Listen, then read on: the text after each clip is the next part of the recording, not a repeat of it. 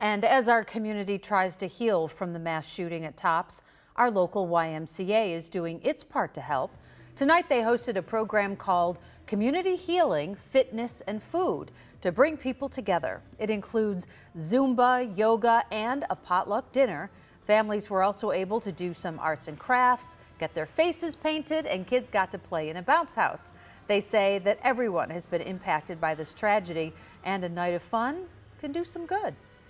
9 out of those 13 individuals were directly connected to my YMCA. Whether it was Pearl Young, who was a senior who came to our Y, or family members of some of my staff. I'm sorry, but we're all connected. The Buffalo community is so strongly connected.